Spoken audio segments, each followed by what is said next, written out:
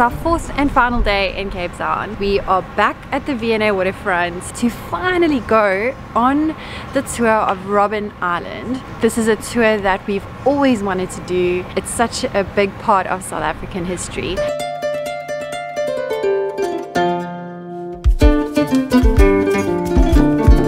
Boarding time.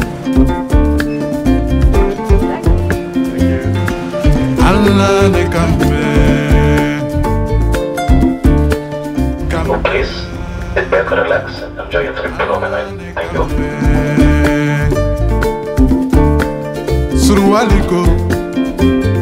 It's 9:45. It took about half an hour to get here, but we're finally here. It's taking a while to disembark. I think they're doing road by road. So excited to get onto Robben Island. Welcome to Robben Island. Yeah, that ferry ride was comfortable, the sea was nice. I didn't know Robben Island was so big. You see from a distance, it looks a lot smaller than up close. We weren't able to sit next to each other. They made everyone sit with a space in between. Good morning, ladies and gentlemen. On behalf of Robben Island Museum, a World Heritage Site, I'd like to welcome you to the island. Please proceed to the buses parked at the far end of the quay, where you'll be met by your tour guide.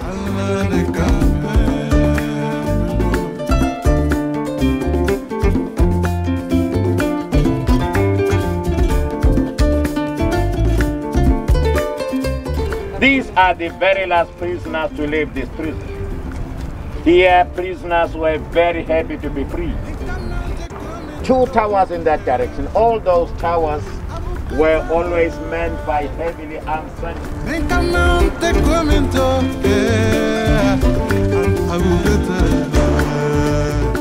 That's where I spent my 7-year sentence. Please follow me.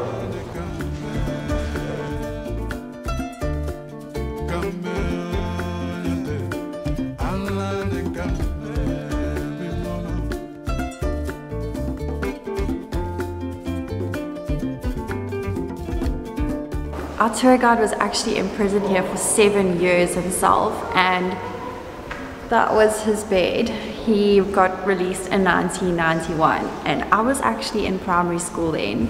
So this is really, really insane. He said that the prisoners got 2 blankets only, and before these beds came, they had these little mats to sleep on the floor.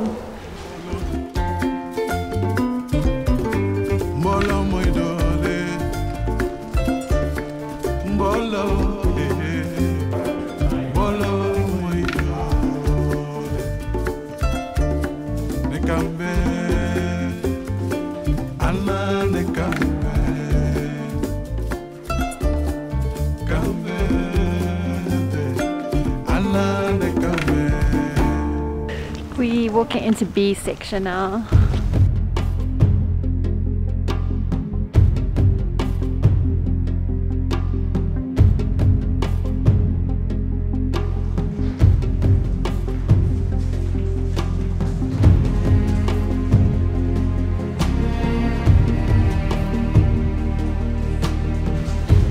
This is the cell of Mr. Nelson Mandela. This is Nelson Mandela's actual cell.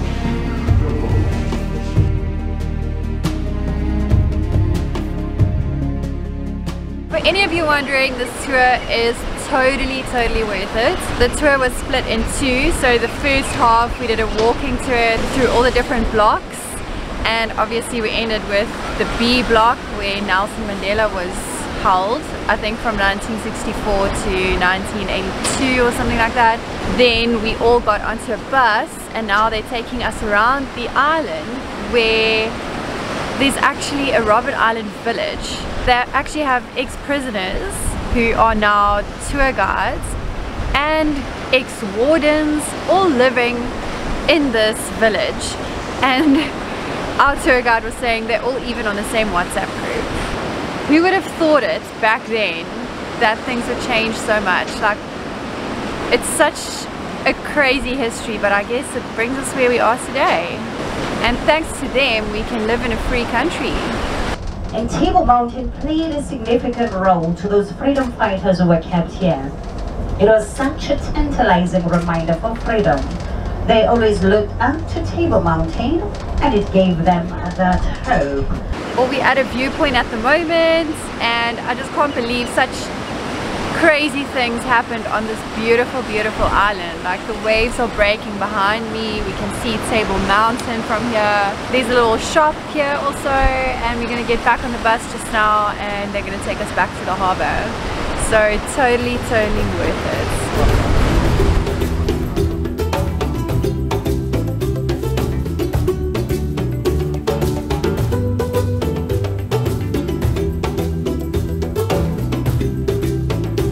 Please make your way straight down to the ferry, as it is now departure time. Thank you. Time to catch the ferry back to Cape Town, to the waterfront. How was that trip? It was amazing, and I would highly recommend that you do it.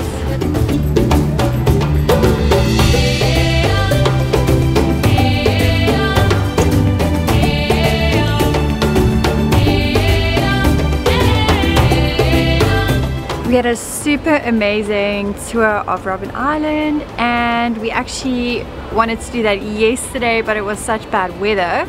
So instead of doing that yesterday, we went to the castle, so we're just gonna jump to that now. We're back on the previous day where we couldn't go on the ferry to Robben Island, and instead we're here at the castle in Cape Town. Neither of us have been here before, so we're not too sure what to expect, but who doesn't want to see a castle? Let's go.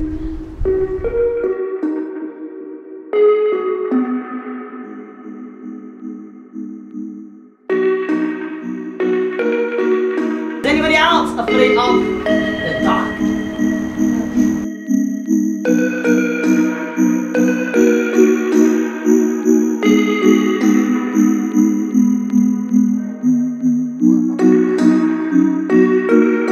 We just went into a very, very dark room here at the castle, and he closed the door, he switched off the lights for like half a minute. It was so hectic.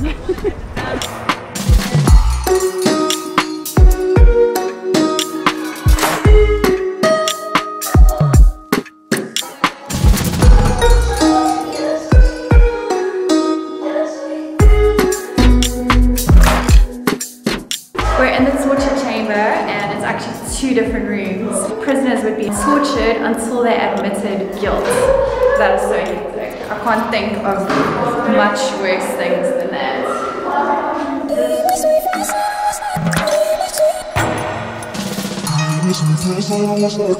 This is the dolphin pool, also the private quarters of Simon van der Stel.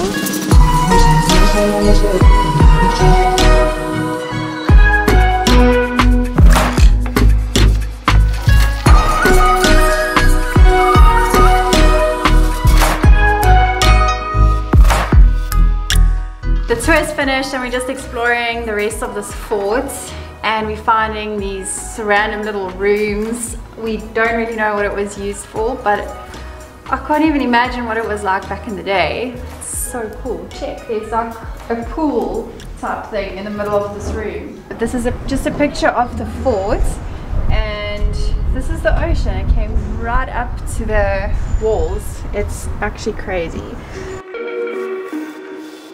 The Castle of Good Hope was a really nice tour to do. We're so happy we did it, and we're just on the outside now. You can see it's surrounded by a moat, which is really cool. We're back to the day where we went to Robben Island, and we just came through to Charlie's Bakery. This is like such a famous bakery in our country, and we have been dying to come here for cupcakes. So let's go.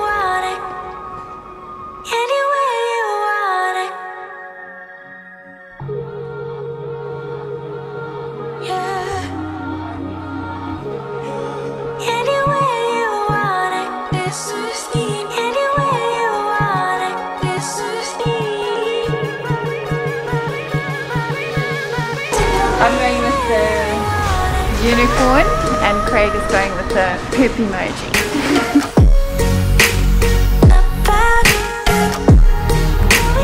my poop cupcake. It looks like the poop emoji. I'm pretty excited for it. And we just had our amazing cupcakes, which will give us enough energy for the next leg of our trip. So thank you guys so much for watching. We really hope that you enjoyed this episode of our road trip series. We don't normally do a lot of history tours and stuff, but after this one I think we should. It was really interesting. So if you liked it and you want to join the rest of our adventures, please hit the subscribe button and like and comment.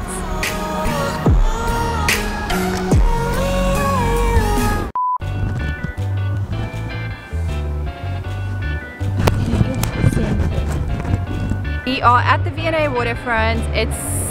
Attention please, the bridge will be open for shipping now. For your personal safety.